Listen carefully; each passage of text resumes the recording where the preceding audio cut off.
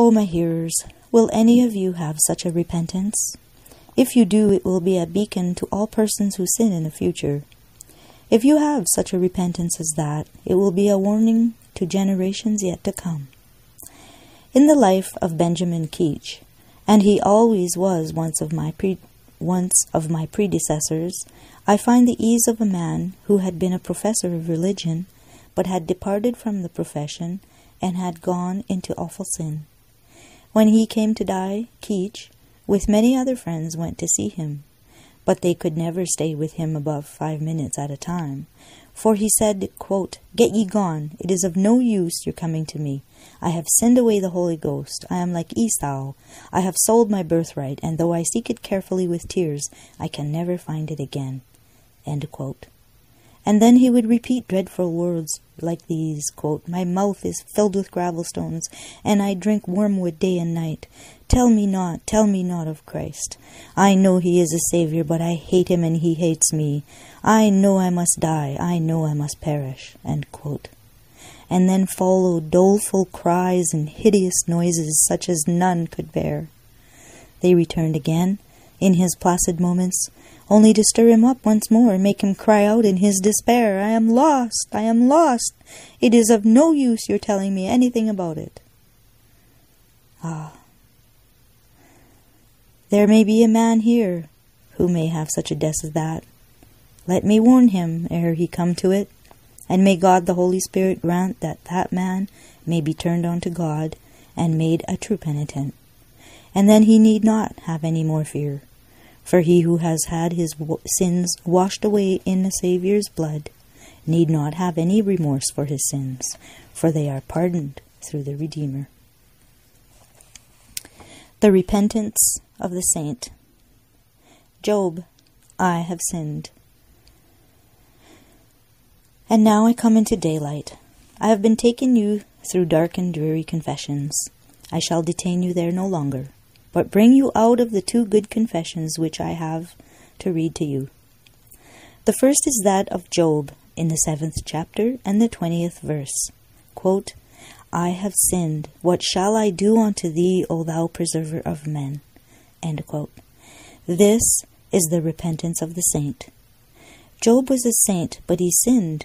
This is the repentance of the man who is a child of God already, an acceptable repentance before God. But as I intend to dwell upon this in the evening, I shall now leave it for fear of wearying you. David was a specimen of this kind of repentance, and I would have you carefully study his penitential psalms, the language of which is ever full of weeping humility and earnest penitence. The blessed confession. The prodigal, I have sinned. Luke chapter 15, verse 18. 7. I now come to the last instance, which I shall mention. It is the case of the prodigal. In Luke chapter 15, verse 18, we find the prodigal says, quote, "Father, I have sinned." End quote. Oh, here is a blessed confession. Here is that which proves a man to be a regenerate character. Father, I have sinned. Let me picture the scene. There is the prodigal. He has run away from a good home and a kind father, and he has spent all his money with harlots, and now he has none left. He goes to his old companions and asks them for relief. They laugh him to scorn. "Oh," says he, "you have drunk my wine many a day. I've always stood paymaster to you in all your revelries. Will you not help me?" "Get you gone," they say, and he is turned out of doors. He goes to all his friends with whom he had associated, but no man gives him anything. At last a certain citizen of the country said, quote, "You want something to do you? Well, go and feed my swine." End quote. The poor prodigal, the son of a rich landowner, who had a great fortune of his own, has to go out and to feed swine. And he a Jew too. The worst employment, to his mind, to which he could be put. See him there, in squalid rags, feeding swine, and what are his wages? Why, so little that he, quote, would fain have filled his belly With the husks the swine eat, but no man gave to him." End quote. Look, there he is, with the fellow commoners of the sty, in all his mire and filthiness. Suddenly a thought, put there by the good Spirit, strikes his mind. Quote, "How is it," says he, "that in my Father's house there is bread enough and to spare, and I perish with hunger? I will arise and go to my father, and will say to him, Father, I have sinned against heaven and before thee, and am no more worthy to be called thy son. Make me as one of thy hired servants." End quote. Off he goes. He begs his way from town to town. Sometimes he gets a lift on a coach, perhaps, but at other times he goes trudging his way up barren hills and down desolate vales, all alone. And now at last he comes to the hill outside the village, and sees his father's house down below. There it is, the old poplar tree against it, and there are the stacks around it which he and his brothers used to run and play, and at the sight of the old homestead, all the feelings and associations of his former life rush upon him, and tears run down his cheeks, and he is almost ready to run away again. He says, quote, "I wonder whether father's dead. I dare say mother broke her heart when I went away, and I was always her favourite. And if they are either of them alive, will they never see me again? They will shut the door in my face. What am I to do? I cannot go back. I am afraid to go forward." End quote. And while he was thus deliberating, his father had been walking on the housetop, looking out for his son. And though he could not see his father could see him. Well, the father comes downstairs with all his might, runs up to him, and whilst he is thinking of running away, his father's arms are around his neck, and he falls to kissing him like a loving father indeed. And then the son begins, quote, "Father, I have sinned against heaven and in thy sight, and am no more worthy to be called your son." End quote. And he was going to say, quote, "Make me one as thy hired servants." End quote. But his father puts his hand on his mouth, quote, "No more of that," says he. "I forgive you all. You shall not say anything about being a hired servant.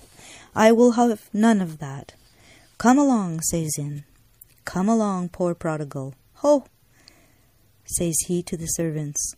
"Bring hither the best robe, and put it on him, and put shoes in his poor bleeding feet, and bring hither the fatted calf, and kill it, and let us eat and be merry.